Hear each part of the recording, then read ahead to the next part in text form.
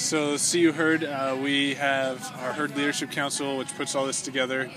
We, set up everything and sometimes have to shave heads like we're doing today. And then St. Baldrick's lets us use their name, and by using their name, we donate all the money we collect. We donate to them, which they then disperse in the form of research grants to researchers to cure cancer. Yeah, since when did you join this St. Baldrick's Foundation? This is our 7th year doing this, so we've done it annually around the same time. Usually the Wednesday before St. Patrick's Day is when we've done it.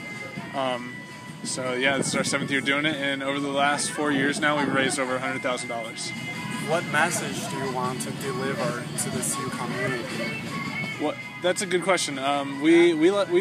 Our goal in this is to both, obviously help cure cancer, but at the same time show the students that we're not just, like an organization that doesn't really do anything. Because there's a lot of clubs on campus that are a club but don't do anything. And this is like one of our marquee events that we can really show all the students that, what it is we're about. That it's about volunteering and about, essentially making the world a better place. Yes. How much is your goal this year? Our goal this year is $20,000, and right now we're at $19,500, so we're almost there. And you can keep donating after the event online too. Are those money all collecting from today?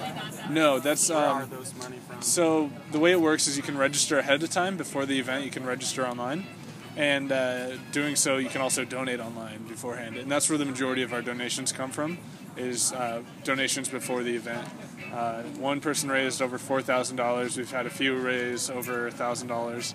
Me personally, I raised over $500. So there's a lot of people in that, like 100 to 500 range. There's a lot of people in there. So that's the majority of where our money comes from, is the donations ahead of time.